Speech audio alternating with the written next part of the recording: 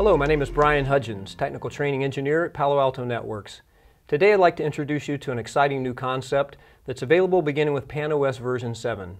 It's called Equal Cost Multipath Routing, also commonly referred to as Ecmp. So what does Ecmp offer for you? Well, it gives you the ability to take multiple routes with the same cost that would traditionally only use one of the routes and give you the ability to load balance across multiple links. So let's take a look at a typical network as to what this would look without Ecmp enabled. So we'll just draw kind of a fictitious network here, give it some various routes. Okay, so now what we'll do is we'll associate cost to these various routes. So from A to B, the route cost would be 4. From B to E, we'll give it a route cost of 4. B to C will be a 2. C to D, 1. Here is be a 1. Here will be a 2. We'll give these some various route costs. From B to G will be a 4. G to F, let's give it a 3. And from F to E, we'll give it a 4. So this would be a traditional routing configuration in an enterprise environment. So let's say, for example, without equal cost multipath routing, if we wanted to get traffic from, say, point A to point E, we would have multiple routes to go, all with equal cost. So let's take a look. For example, from A to B, B to E, so A to B and B to E would give us a cost of 8. From A to B to C to D to E, so A to B to C to D to E is also going to equal 8. We also have a third route here going from A to B, B to C, and C to E. So A to B, B to C, and C to E, also with a cost of 8. So you see the problem here that exists in an environment that does not have equal cost multipath routing enabled. What the virtual router inside the Palo Alto firewall will do is it will pick one of these routes as the preferred route, either A to B, A to D, or ACE, all with an equal cost of 8. So inside the virtual router, inside the forwarding table, let's say that the router decides that the best path to get from point A to point E will be going from A to B and then B to E. So this is the route that gets associated inside the routing table, inside the forwarding table, so A to B to E. So as you can see, without multipath routing enabled, these other two links here are unused unless there's some type of a failover. So let's say, for example, that there is an outage between A to B to E, then this new route becomes the active route. So this one gets deleted. We now update our routing table with A to B, B to C, C to D, and D to E. The benefit of having equal cost multipath routing enabled on the firewall is it allows you to take up to 4 equal cost routes and load balance across the various links. So let's take a look at a second example, maybe in an environment. Put a couple of users over here.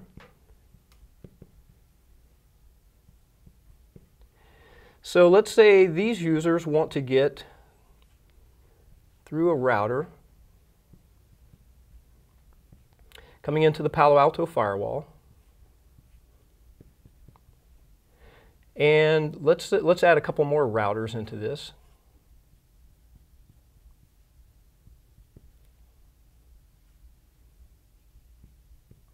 And let's bring these into yet another router here. Okay, and then finally, this particular client is trying to access a server down here. So let's give these networks some IP subnets. So let's say these users are over here on the 10 network. So we'll just give it the 10.10.10 network. Let's give this the 11 network. We'll give this the 12 network. And finally, we'll say that they're trying to get over to the 13 network. So again, without equal cost multipath routing, the router inside the firewall, the virtual router, would only have a route going down to the server and only be able to utilize one of those routes. So by enabling equal cost multipath routing, we now need to decide how to load balance across these multiple links. The firewall gives you 4 different options to do so. So let's take a look here as this packet flows. I have a user here that wants to connect to the server here. So we start a session.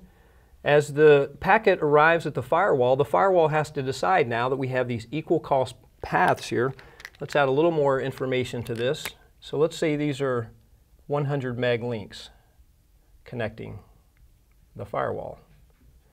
Okay, so we have 2 links, each 100 megs, 2 links, each 100 megs, so I could go this way to get to the server, I could go this way to get to the server. So without equal cost multipath routing, let's say it takes this route. I have a second user that also wants to get to the server. Again, they now take that same route. Meanwhile, I have an unused link down here. So now I go into the firewall, I go to the virtual router, and I enable equal cost multipath routing. So what this allows me to do is use up to 4 links. Now I only have 2 here that I want to load balance across. So what happens when my second user here also decides he wants to connect to the same server? So the firewall has to make a decision on how to load balance across these links. So you have 4 different options to do this. One of the options is you can use IP modulo. So this is a simple calculation that's going to take information out of the source header of the packet, looking at source IP, destination IP, do a modulus calculation on it, and determine if the packet and the session should be routed across this link or it should be routed across this link. It's a rather simplistic calculation. It doesn't use a lot of the information out of the source packet. So if you're finding that you're getting not an equal distribution across these 2 links here, then we offer a IP hash as a second option. Now what the IP hash does is it allows you also to take, in addition to source and destination, it gives you the ability to take source and destination ports in addition to the source and destination IPs. It gives you the ability as well to add a hash seed value to the calculation so that you get a more equally distributed balance across your 2 links here. So now as multiple sessions continue to come through the firewall will continue to load balance through these various links. So those are the 2 common ones for IP modulo and IP hash. Now there are a couple of other ways to do your load balancing with Ecmp. I mentioned there were 4 options. So the other 2 that would be available would be a standard round robin. And really all that's going to do is it's going to send one session across this link and then the next session across this link, the next one across this link, and so forth. It just goes back and forth, first, second, first, second, first, second, and so forth.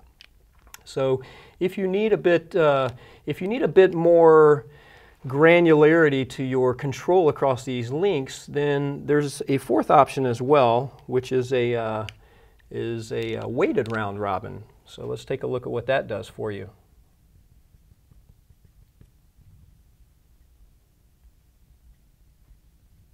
Okay, so with weighted round robin, let's change the link values here, the speed of these. So we no longer have 100 meg links here.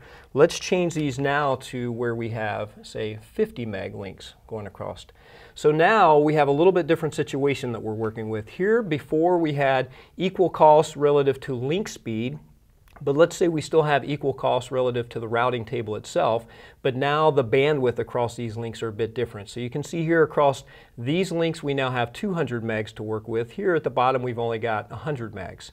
So with weighted round robin, what we now have the ability to do is, since we have 2x the bandwidth going across the top link, we can use weighted round robin and give the top link a value, say twice as much as the one on the bottom. Now what this means is for every 1 session that's going across the bottom, there'll be 2 going across the top. Again, we have more bandwidth here, so let's leverage the more bandwidth at the top. So you can associate your values for weighted round robin to give you a better distribution across multiple links that have equal cost but potentially different bandwidth speeds.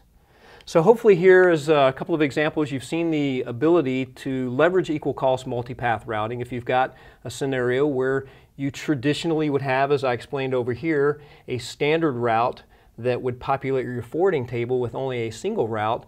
Meanwhile, not leveraging up to 3 additional routes. So with equal cost multipath routing now enabled, you have the ability to leverage up to 4 full links. As I mentioned, this is supported on all Palo Alto platforms, both virtual and physical. It does give you the ability to have link failures as well. So it's possible, say that this link here were to fail, what normally would be load balanced across the top link now gets redirected across the bottom link. So it gives you the ability to operate Ecmp in a fully redundant mode as well. So those are the benefits of Ecmp. A few things just to keep in mind as you enable Ecmp on your virtual router is you enable Ecmp on the virtual router. So in other words, Ecmp is enabled per virtual router. So if you've got one virtual router, as I mentioned, you can support up to 4 links. If you have 2 virtual routers on the firewall, then of course you could support up to 8 links. It is supported across all Palo Alto platforms, both physical and virtual. All layer 3 interface types are supported as far as subinterfaces, aggregate interfaces, and so forth. And it does adhere to RFC 2991 for interoperability with the major routing manufacturers. One final note before you rush out and flip the switch and enable Ecmp on your Palo Alto firewall, just be aware that turning on or disabling Ecmp will restart the routing services on the router, on the virtual router. So you will need to schedule it at a time where you have a maintenance window to do that. Otherwise, I hope this has been beneficial and enjoy the world of equal cost multipath routing.